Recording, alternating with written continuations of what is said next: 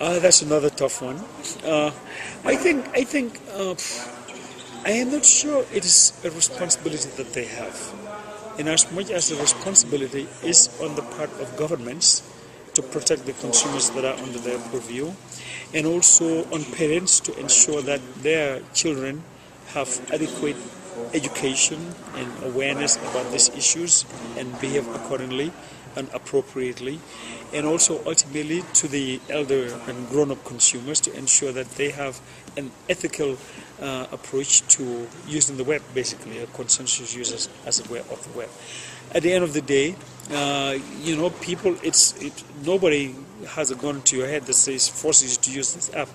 It's a conscious decision and choice that people make, and once they are provided education and the resources and the awareness raising, I think I'm okay with people developing applicants that maybe other people might not find ethical or whatever have you, and it's going to be up to people to decide what it is that they want to use. Obviously, this doesn't apply to malware, for instance, but I'm talking about maybe applications that people would have ethical issues with, basically.